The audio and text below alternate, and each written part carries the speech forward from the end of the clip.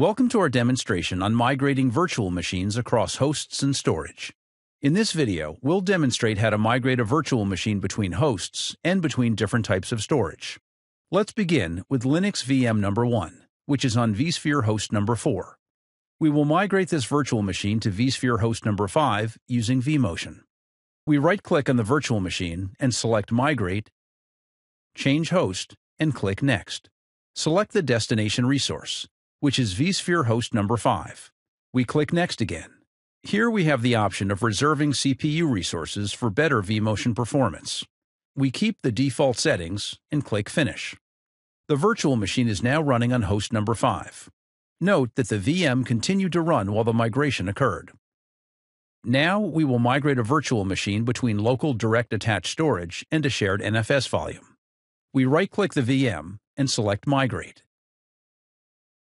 We select the Change Data Store Radio button to change the data store the VM resides on. Click Next.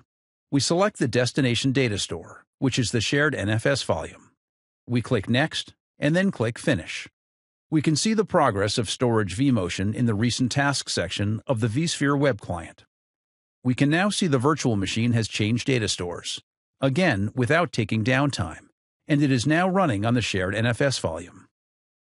Now we will migrate a virtual machine between hosts and different data stores at the same time. We select Migrate from the menu and change both host and the data store. First, we select the destination host, host number 5. Click Next.